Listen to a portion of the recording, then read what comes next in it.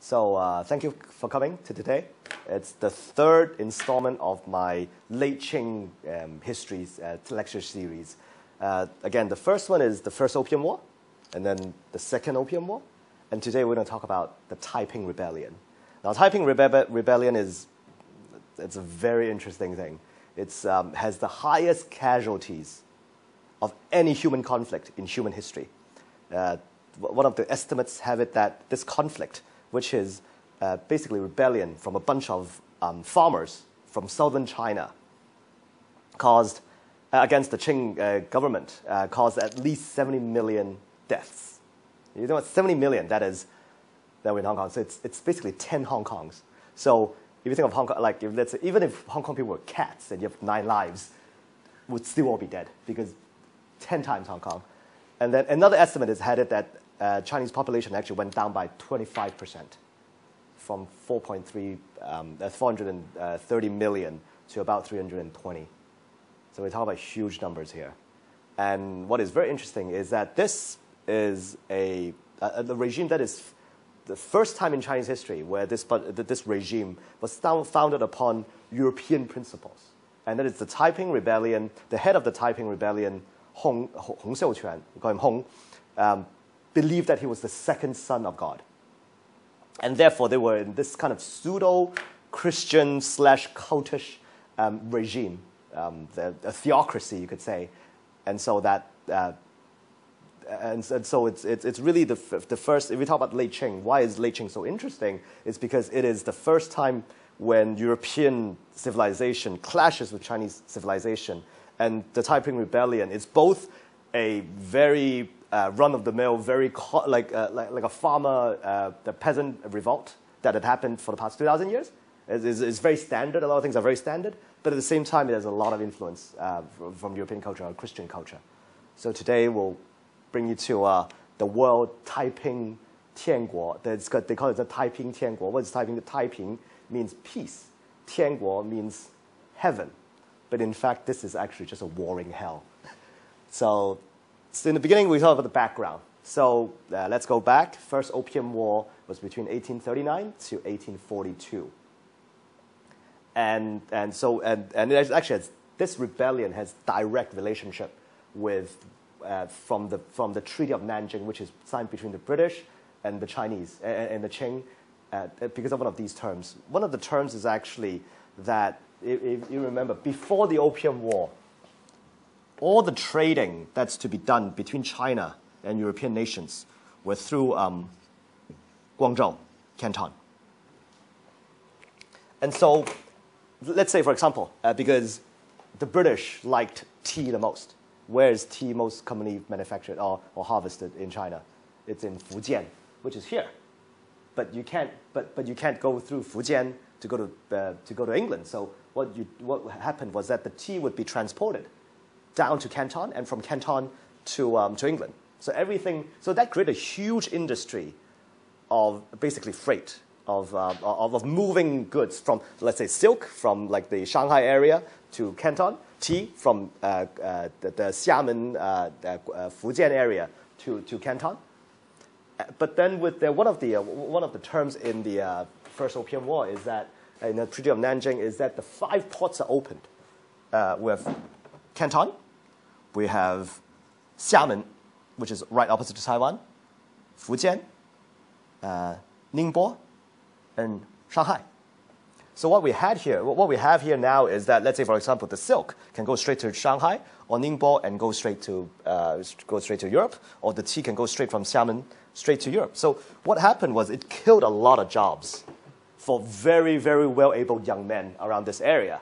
So if you, this is one of a very interesting background. All the triads that you see in movies, like you watch in America, that's what Hong Kong movie is really famous for, right? All triads actually came from just one sect. It's basically an anti-Qing rebellion group. All of the triads came from that secret society. Triad means 3, right? The 3 is actually heaven, earth, and human. It has this pseudo-religious connotation to it. And most of these triads actually were active in the transportation industry. because you think about it like, mutiny or bounty or like, rebel without a cause. It's always about like, traveling or ports. And that's how most of the triads organize themselves. Now you've got all these people who are organizing in terms of doing all the transportation, the tea and the silk. They all went unemployed, and so it's the crisis brewing. Another crisis economically, why southern China was so unstable at the time, was because the if you remember, the Treaty of Nanjing is China had to pay silver, 21 million silver dollars to Britain. And also opium is dragging a lot of silver away from China. And also last time I talked about the first time where where during that period, most of the silver was actually was actually mined in Mexico and in Colombia and in Peru. And these three countries were going through the War of Independence with Spain. So the silver production plummeted. And so there was a huge silver shortage around the world. And in that case, the Chinese peasants, how the economics worked was that they would harvest their produce, and then they would sell it for copper coins. But then all taxation is actually done in silver. So when the supply of silver comes down, the price of silver versus copper goes up. So in effect, it's a huge tax increase for peasants. So a huge economic burden for the peasants. So basically one of the catalysts of this is angry young men. Angry, young, unemployed men. So when you become, so there's this new study that shows that couples fight a lot more when they're going on a diet together. So because you get angry when you're hungry. And so that's why they say it's let's say, for example, Spain or Portugal or Greece these days, you've got young 25-year-old guys, unemployment is about 40%, and so there's always something brewing. And another reason it's because the markets were actually opened to Europe, especially Britain, and Britain had already gone through the Industrial Revolution. And so, for example, cloth in China before the British came was actually, there's a term in Chinese which is men go farming, women go knitting, right? And so, but now suddenly you've got these big Manchester factory-made cloth against like a pair of hands, right? And obviously there's this huge demand that got shifted towards the manufactured goods. And so it's a huge collapse of the single, handmade industry in China. And so another thing is also population growth. And wasn't a lot of the raw material for the cloth coming from India? Yes. Which is what was helping also fuel the opium. Yes, so it's the same thing. Yeah. It's thanks to the British, everything get, shifted around. So angry young men, hungry, and also population, huge population pressure. If you look at it, at 1700, the Chinese population is around 100 to 120 million. By the end of Qianlong's reign, which is about 1796, we're talking about 300 million. By this point in 1850, which is the beginning of Taiping Rebellion, Chinese population went up to like 430 million, which is, So in some sense, every single time why China's dynasties last about 200 years is because the first 100 years is about population growth. And then everybody becomes, the population density becomes too high, and so they kill each other off.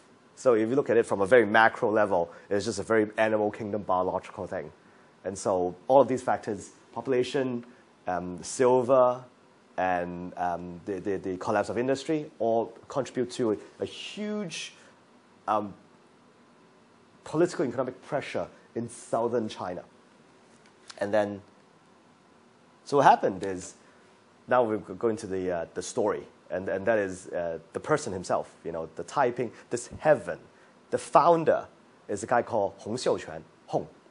And he is a group of people called the Hakka, the Hakka, where a lot of them are actually in southern China as well, and Southeast Asia as well. And the Hakka basically means guests. So because they all came from northern China down to southern China, and they're distributed across Guangdong and also Fujian and also Jiangxi. So a famous Hakka person would be like Lee Kuan Yew, Singapore premier, ex-premier. He is a Hakka person. And so Hakka people, in general, they're Hak, so they are guests. They don't usually get much land. So a lot of the times, if you actually go travel to Fujian, you see these huge mud castles, and basically it's the Hakkas all living there, away from the you would say the original people. And so Hong is a Hakka person, and he was born in a place called Huaxian, which is now part of Canton. It's within Guangzhou, and he is the fourth of the youngest of 4 children. His parents are illiterate, basically. They're just very poor farmers.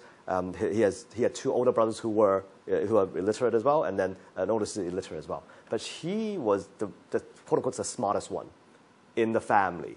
And you know, in ancient China, or in like the imperial China, pretty much the only way to get ahead in life is to do well in the public examination system, the imperial system, so that you can become an official. And from the official, there's phrases, for example, once you study and then you get your title, your scholarly title, and your family will be glorified. So this really happened from the Tang Dynasty, from the 7th century onwards. And by the Qing Dynasty in the by 19th century, it's very solidified. And so Hong, the smartest of the 4 kids, had a lot of expectations that I'm sure that most Hong Kong kids know how it feels to do well. And public examination system goes like this. It's basically 3 big levels. First one is levels 1A and B. It's you first in your, let's say within your village area. Let's say for example Hong Kong, you live in Sha Tin. So you first go past the Sha Tin exam, and then you do the Hong Kong exam. So Hong Kong, let's say it's provincial. And say after Hong Kong, so after your main province, Guangdong, and then it would be your city, and then your province, and then the national. Once you go through all 3, you then become what is called the Jinshi, which is a scholar. And then you get distributed to different places to become officials. And that's pretty much the only way to get ahead. Or you're a Manchurian aristocrat. So Hong did that. And when he was very young, he would do very well in his own area in Huaxian. He would do very well.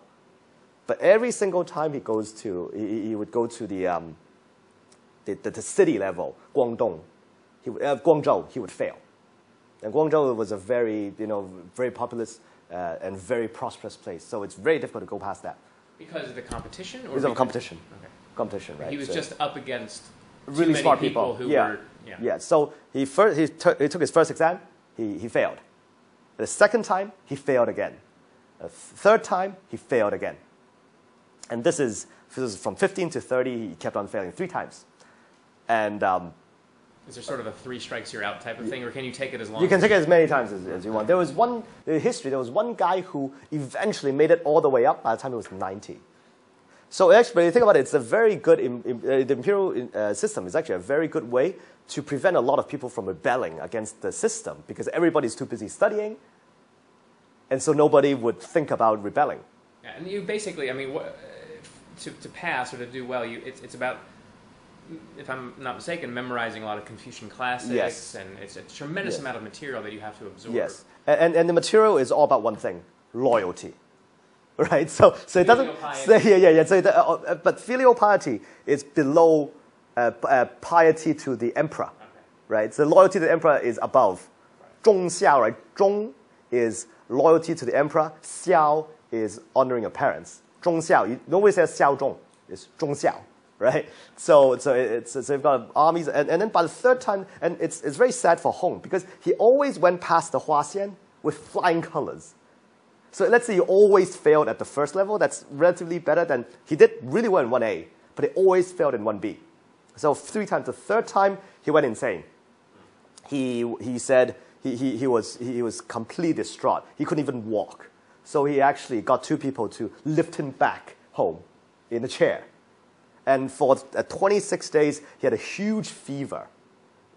And then actually his family actually locked him in, because everybody thought that he's going crazy, because he would mumble things. He in like a state of like neurosis.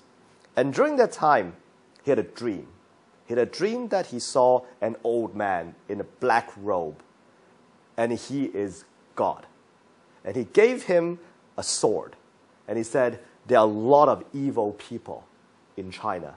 Take this sword and kill them, and build my kingdom.